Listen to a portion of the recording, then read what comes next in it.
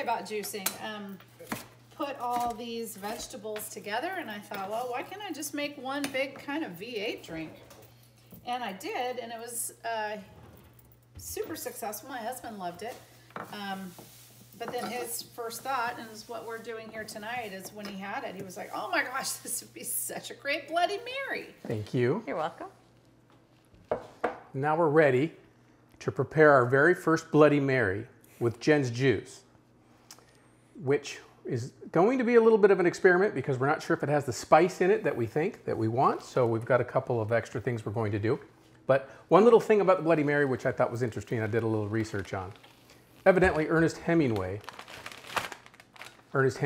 wife would not let him drink. So he had this drink prepared with the tomato juice in it to hide, and the spices to hide the scent of the alcohol. So I thought that was pretty clever. So, oh, it's frozen. Little Tito's. Yeah. So we may not need the Worcester or the Sriracha, but what you're gonna do, I'm gonna put it in for now for the first one. A couple dabs. Okay. We're gonna do a little salt. I think it all sounds good. Yeah. Give it a pinch of salt. I should fill this up more. A little pepper. More salt to fill it up with? Not a lot. Get some ice in here. So, a little bit. And let's see here, we're doing 1.5 ounces of vodka. Ooh. Oh, well, okay. This will be the first one, and then we'll try the turmeric and mine, the next one.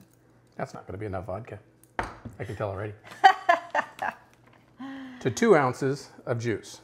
Oh, no, I think you just need to pour the juice in. Yeah, you're going to top it off later. Oh. So then you do your mix. You get a glass same size.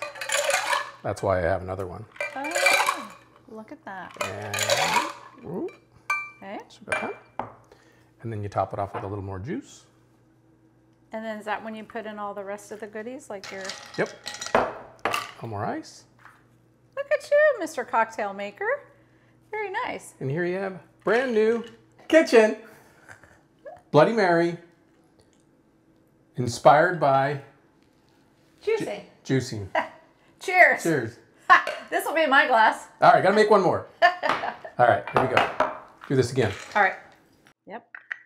I might try a little bit of that. Did you put some... I already did put the Worcester. Okay. But I have the so ice. Mine's going to be totally different. Can I try a little squeeze of this? Yes. There you go. The vodka.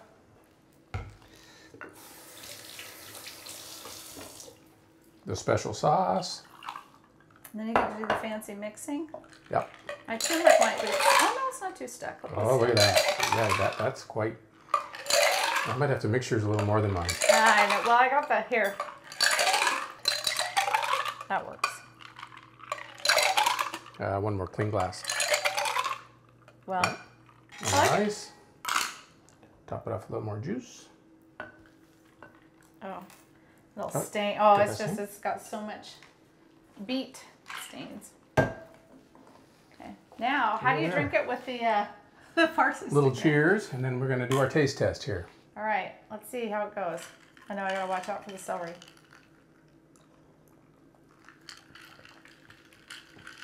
All right, mine could use a bit more kick. How was yours? I think mine has the kick from the Sriracha. I almost feel it needs more. I think the juice is good. Yeah.